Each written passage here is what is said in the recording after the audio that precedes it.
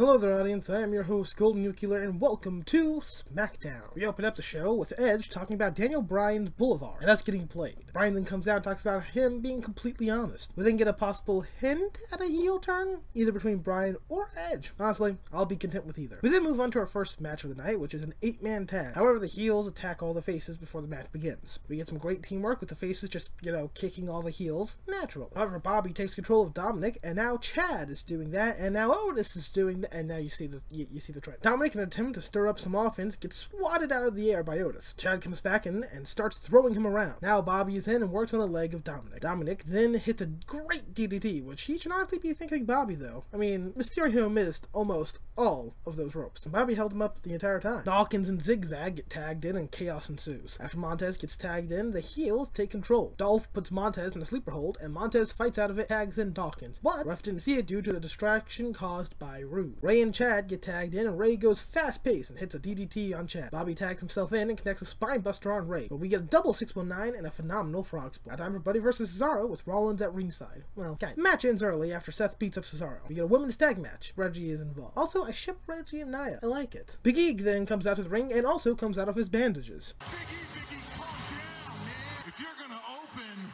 up a challenge for that Intercontinental Champion, well, I'm not dressed to fight, but I have no problem tearing up this $10,000 suit or putting some scratches on this. Stop! I accept!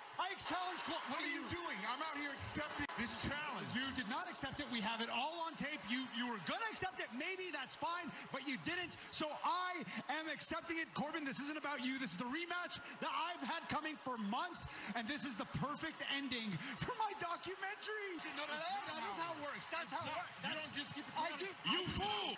Whoever gets in the ring first, you get the match.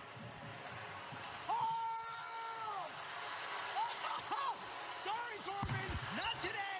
Maybe another day. Right now, I'm here to get my Now time for Big E versus Sami Zayn. Oh yeah. E takes an early advantage with some knee strikes. Sami gets a headlock. Big E then takes a shoulder and puts it into Sami's head. However, E runs headfirst into Sami's knee after trying to do something that involves running head first. Sami tries going for an elbow, but E catches him and throws him around a bit. Big E tries going for a frog splash kind of thing, but hits the ring, fucking, you know what I mean. The side of the apron. He hits the apron of the ring. Shut up. Once we come back from the commercial break, the two men find themselves on the top rope. And Sami almost wins it. After slapping E a little bit, E builds up momentum. Big E hits a big ending and wins. Followed and attacks Big E after the bell. Now time for the contract signing. Roman says he doesn't want to sign the contract, and we get easily the funniest moment of the year so far, with Bryan calling himself the self-proclaimed head of the table. So it's a no.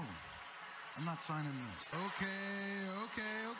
Well, who would have thought Roman Reigns was not a man of his word? Oh, but you know what? Now it's all starting to make sense. Maybe that changed last week because, for years, a lot of people have thought that I was better than you because I did something that you could never do, and I made Jey Uso quit.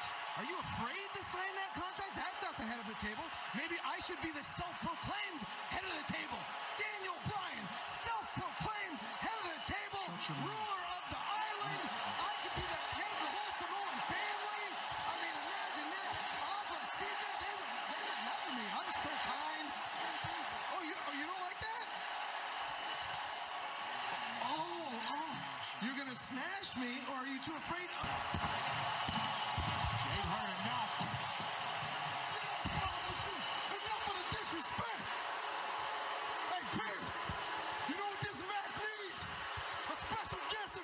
The promo ends with the match being announced for next week between Jey Uso and Edge. Winner gets to be the special guest enforcer of Bryan and Roman's match at Fastlane. After that announcement, Edge goes after Roman and Bryan goes after Jey. After Jey is thrown out of the ring by Bryan, he tries to help out Edge, only to get thrown away himself. Once Edge turns around, he is met with the running knee, thus finishing off SmackDown and leaving it to be decided about possible heel turns that I like. So, this was uneventful, but in all the right ways. This wasn't like Raw, where it's uneventful and nothing happened. Like, literally, two things happened from the previous Raw that was all right. This, there was a little bit more flair in it without Charlotte. So I'm gonna give this an 8 out of 10. I still think it was great, but it's building to something. It feels like it's building something. Raw doesn't feel like it's building to anything, but SmackDown feels like it's building to something, and that's kind of why I prefer SmackDown right now. Raw also has Ed, Bryan, and Roman, and Jay, and Big E, and Apollo, and Sammy, and Corbin, and Dominic, and Ray, and they're all doing stuff. Street Profits, and Rude, and Ziggler. All I know is that Raw has Lashley, and The Hurt Business, and McIntyre, and Sheamus, and Miz maybe versus Bad Bunny. I don't know. Like, literally, I don't know what's going on with Raw, and I can kind of gander the women's tag division stuff. They're really building it, and I'm kind of glad they are, but the matches aren't that good. That's the thing against the women either. They put on phenomenal matches, but they just aren't that good on either brand. On all three brands. Well, no, the NXT women's tag match was pretty good,